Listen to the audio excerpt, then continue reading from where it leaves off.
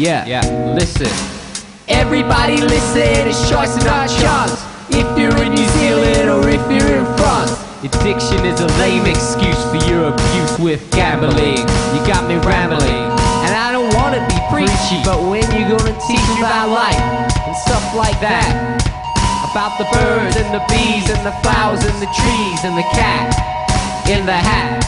I know it's hard to understand, but what you're doing isn't right. You're damaging your family, it's like you've lost sight. Lay off those pokies, stay off those pokies. Damn, you know I don't mean hokey pokey ice cream. You're making me crazy, you're making me scream. Remember Martin Luther King, how he had a dream? So do I, Dad. Stop gambling. Let's choose to end harmful gambling right now. Quit your rambling.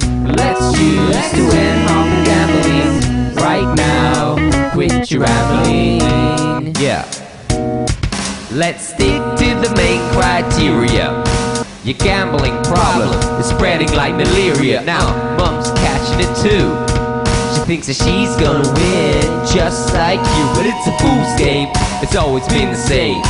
There's nothing that you can do. The odds are against you. Why don't you spend some money on me so that I can buy some books and some stationery, or maybe take me to the library so I can read about Harry McClary from Dinosaur's Theory. And don't forget that you got bills to pay.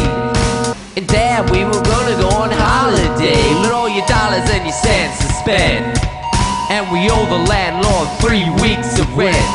Pops, you gotta listen and obey, 'cause I have something to say. Let's choose to end harmful gambling right now. Quit your rambling. Let's choose to end harmful gambling right now. Quit your rambling. We need to work together, kids.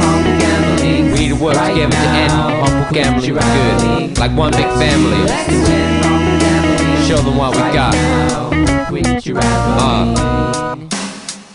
I hope you get the song, Dad. Hear me out.